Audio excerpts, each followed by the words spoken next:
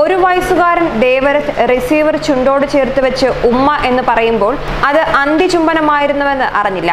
സിയാനിച്ചിൽ മഞ്ഞുമല ഇടിഞ്ഞു വീണ കാട്ടാക്കട സ്വദേശി അഖിൽ മരിച്ചെന്ന വാർത്തയിൽ കണ്ണീരിലാണ്ട് ഒരു നാട്. കാട്ടാക്കട പൂവച്ചൽ കുഴക്കാട് ഗ്രാമത്തിനെ നടുക്കിക്കൊണ്ടാണ് ആ വാർത്ത എത്തിയത്. മകന്റെ 1ാം ജന്മദിനവും ഓണവുമൊക്കെ ആഘോഷിച്ച് മടങ്ങിയ അഖിൽ എത്തിയത് മരണത്തിലേക്ക്.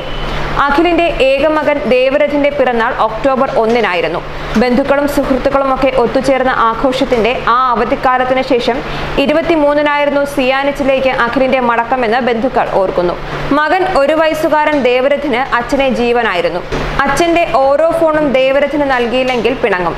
ദിവസങ്ങൾക്ക് മുൻപ് കശ്മീരിലെ സിയാനിച്ചിൽ നിന്ന് അഖിൽ വീട്ടിലേക്ക് വിളിച്ചപ്പോൾ ഏകമകൻ ദേവരഥ അച്ഛന് നൽകിയത് അവസാന ഉമ്മയാണെന്ന് ആരും ഓർത്തില്ല.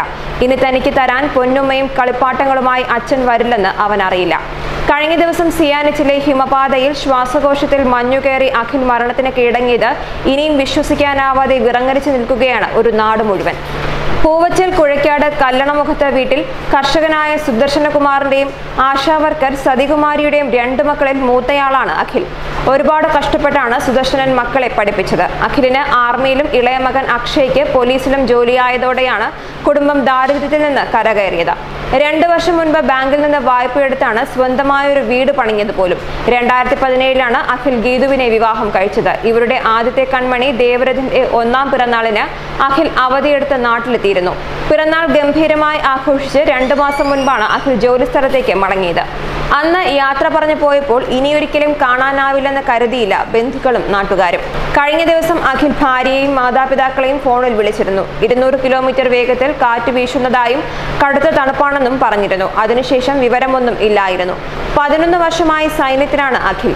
പൂവച്ചൽ കുഴക്കാട് ഗവൺമെന്റ് LP സ്കൂളിലും ചായക്കുളം സ്കൂളിലുമായിരുന്നു പ്രാഥമിക വിദ്യാഭ്യാസം. Veeranakavu government vocational higher secondary സ്കൂളിൽ 10ാം ക്ലാസ് വരെ പഠിച്ചു. +2 പൂർത്തിയാക്കിയത് നെയ്യാറാം ഗവൺമെന്റ് ഹൈസ്കൂളിലാണ്. തുടർന്നാണ് സൈനിക സേവനത്തിന് തിരഞ്ഞെടുത്തത്. സൈന്യത്തിൽ നായിക് പദവിയിൽ മെഡിക്കൽ അസിസ്റ്റന്റ് ആയിരുന്നു. ഭാര്യ ഗീതു കാട്ടാക്കട തോട്ടംപാറ സ്വദേശിയാണ്. രാമവിലാസത്തിൽ ഭുവനചന്ദ്രന്റെയും ശ്യാമളയുടെ മകൾ. അഖിലിന്റെ അച്ഛൻ സുദർശനകുമാർ കൂലിപ്പണിക്കാരനാണ്. അമ്മ സതികുമാരി വീട്ടമ്മയും. ബുദ്ധിമുട്ടുകൾക്കിടയിലും മക്കളുടെ ഉയർച്ച മാത്രം സ്വപ്നം കണ്ട മാതാപിതാക്കൾ. ഒരാൾ സൈനിക സേവനം തിരഞ്ഞെടുത്തപ്പോൾ സഹോദരൻ അക്ഷയ് കേരള പോലീസിൽ സിവിൽ പോലീസ് ഓഫീസറായി തിരുവനന്തപുരം നന്ദാവനം AR ക്യാമ്പിൽ ജോലി ചെയ്യുന്നു.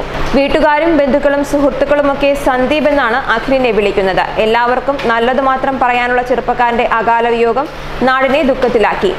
ഡിസംബർ 3-ന് സിയാച്ചിനിലെ ടാങ്തർ സെക്ടറിലും ഗുറേർ സെക്ടറിലുമായി ഉണ്ടായ 2 അപകടങ്ങളിൽ ഒന്നിലാണ് അഖിലിന് ജീവഹാനി ഉണ്ടായതെന്നാണ് വിവരം. ശ്രീനഗർ സൈനിക ആശുപത്രി മോർച്ചറിയിൽ സൂക്ഷിച്ചിരിക്കുന്ന മൃതദേഹം വ്യാഴാഴ്ച രാത്രി 10-ഓടെ തിരുവനന്തപുരത്ത് എത്തും.